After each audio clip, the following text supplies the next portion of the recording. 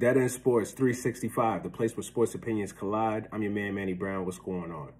Well, ladies and gentlemen, this weekend, especially tonight, or by the time y'all see this video, yesterday,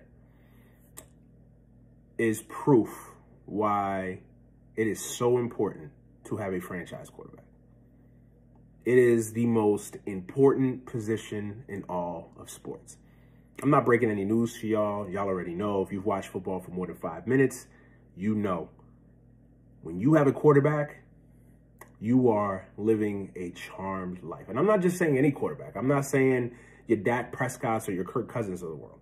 I'm talking about when you have a true generational talent at that position. A true superstar, franchise-altering quarterback. You are living a charmed life. The sky's the limit.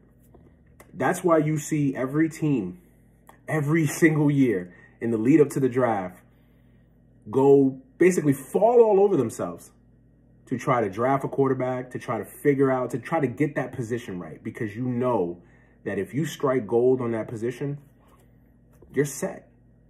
Think about it. The Bills and the Chiefs, right? For the next 15 years, barring injury, dysfunction, anything like that. There's other circumstances that happen to tend to occur sometimes when you're talking about teams and whatnot. But barring all that, the Chiefs and the Bills are set for the next 15 years.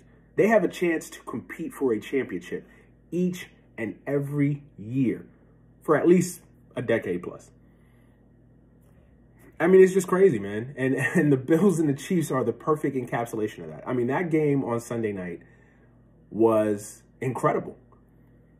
It was incredible. You saw two quarterbacks, I don't even want to say young quarterbacks, two superstar quarterbacks. And listen, I have not always been the biggest Josh Allen fan.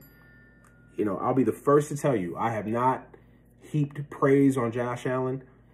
Part of it because he's a Bill and I'm a Jets fan.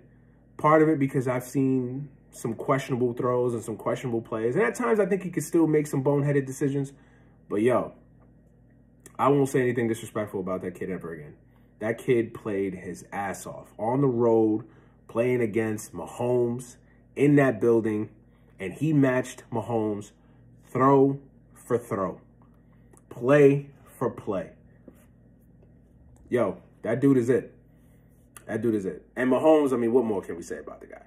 I mean, what more can we say about Patrick Mahomes that hasn't been said? I mean, the dude is a beast, man. The dude is a complete and utter beast. Like, I don't know what else to say it, yo. Like, I don't know what other adjective to throw out there. The man is incredible. I mean, some of the throws, some of the plays. I mean, 13 seconds left to make those two throws, to get his team in position to hit a field goal. It's just incredible. I mean, I don't know what else you could say. I'll let the experts break it down. The guy is incredible. And Josh Allen, shout out to him, man. I know it's a heartbreaking loss for the Bills, and if I'm a Bills fan, I'm disgusted on Monday morning. But you can at least take solace that you have that position filled for the next 15 years. You have a franchise quarterback. And I'm telling y'all, man, if you are one of the lucky 10 to 12 franchises that have that at least have an answer at that position, and I'm being generous with that number too, by the way.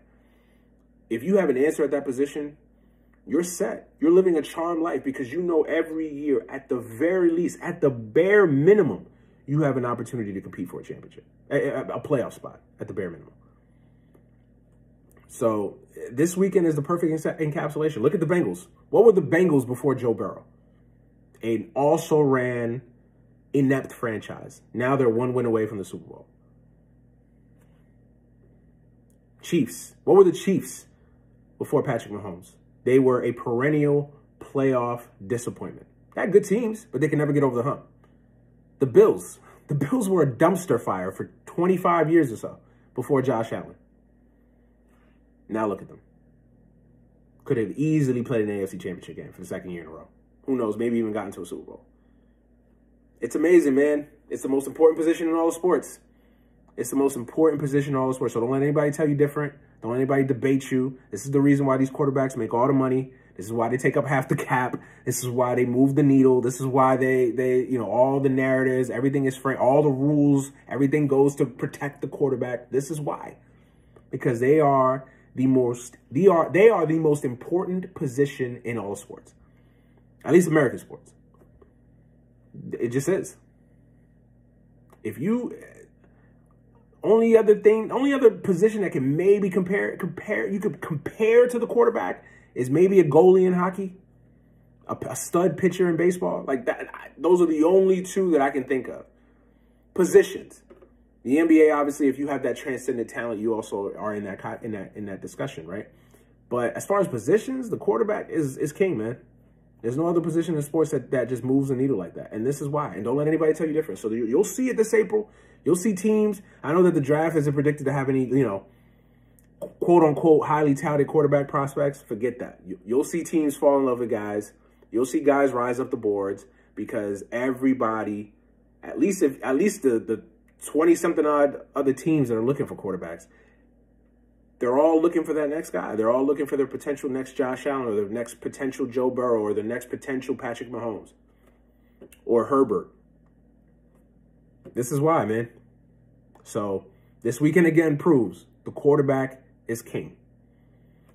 When you got one and you got a great one, even the Packers. I know we've been making jokes about Aaron Rodgers, but yo, Packers got a chance, every year. Now, we'll see about next year and all the Aaron Rodgers stuff, but even the Packers, year in and year out, as long as they got that guy playing that quarterback and he's upright and he's into it, they got a shot. So, the quarterback, man, the quarterback is king. All right, I'm going to get out of here. Before I go, make sure you like and subscribe this video. Also, go check out all of the content we got coming your way.